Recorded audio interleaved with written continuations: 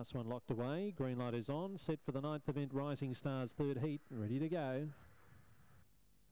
Set.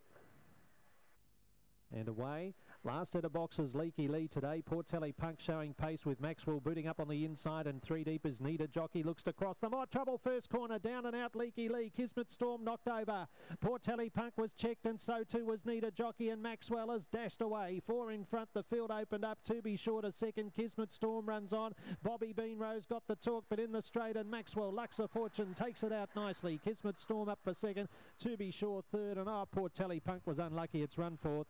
Then Nita Jockey behind those. Bobby Beanrose got the talk, and Leaky Lee tumbled over first turn but followed them in 25.09.